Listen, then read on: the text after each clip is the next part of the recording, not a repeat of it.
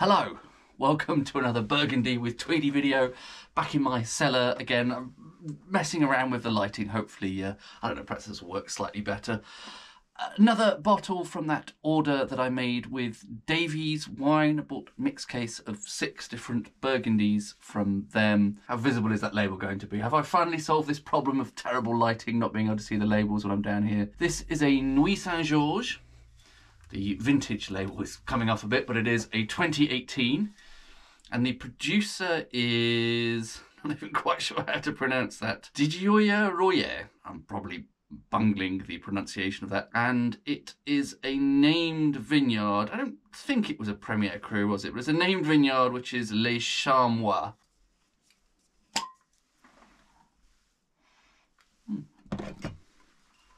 Nice sort of almost port-like whiff to the cork there. Really dense berry fruit on the cork.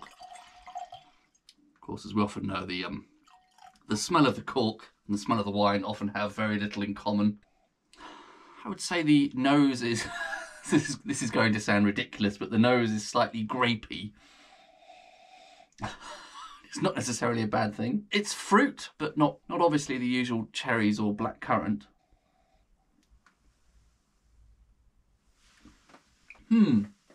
Quite dry on the palate initially. Not an abundance of fruit there actually. It's a little bit more savoury perhaps than I might have expected. Does have quite a nice weight to it. Relatively silky-ish sort of mouthfeel, but that is tempered a bit by almost slightly abrasive tannic finish. I can feel a sort of roughness on my tongue after that. Trying to pin down that fruit character. Unusual fruit-wise. I almost want to say melon in there amongst various other things. Yeah, sort of grapey, melon. And there's obviously some kind of red berry fruit there, but it's, again, not obviously cherry or blackcurrant. I should note once again, I'm sitting here in my cellar, and I've said many times before, this is perhaps not an ideal place to nose wine because there's all this background mustiness. It's interesting. I certainly wouldn't say I'm immediately disappointed.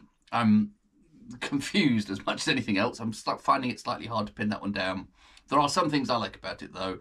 Nice weight. The first part of the mouthfeel, very appealing. Later on, as I say, it goes that slightly sort of tannic abrasiveness. And the nose is interesting, but difficult to pin down. Perhaps I need to have a glass of this outside. Outside now, let's give this another nosing, see if it presents differently without the mustiness of my cellar. Yeah, so again, I can't help but think about melon, weirdly. That's a very strange fruit note to find in red Burgundy. Something you might expect to find in white wines, perhaps occasionally. Something like that, sort of gala melon, not so much watermelon. Yeah, unusual that as a fruit note. And yes, that very dry, quite savoury palate. Wouldn't say this is my ideal style of Burgundy, but you know, as a one-off for something a bit different, it's kind of interesting and not too bad. Not a massive disappointment. Cheers.